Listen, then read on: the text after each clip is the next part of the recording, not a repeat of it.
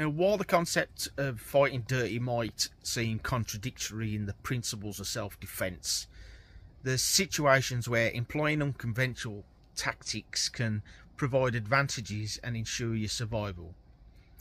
Now, while it's essential to prioritise non-violent conflict resolution whenever you can, understanding the benefits of fighting dirty can also empower you to defend yourself effectively in life-threatening situations. Now, here are some reasons why fighting dirty can be advantageous.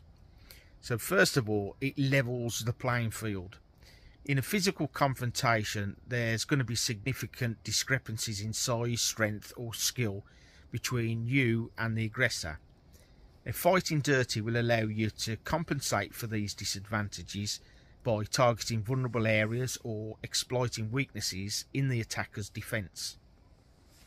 Secondly, it creates distraction.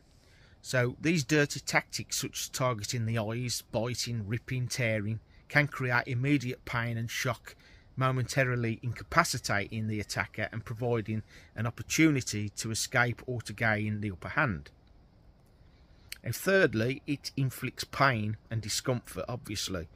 Now, by targeting these sensitive areas of the body, such as the eyes, throat, dirty fighting can cause intense pain and discomfort, disrupting the attacker's focus and their resolve.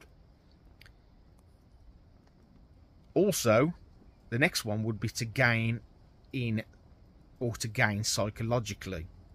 So the elements of surprise and shock of dirty fighting can intimidate or demoralise an attackers, undermining their confidence and their aggression.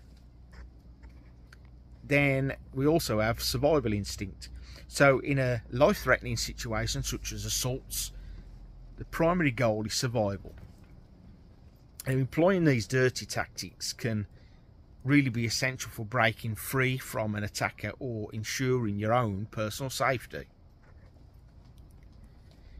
Then we have self-defense in extreme situations. So what I mean by this is in situations where traditional self-defense techniques might be ineffective or inefficient, dirty fighting may be the only viable option for protecting yourself or others from imminent harm.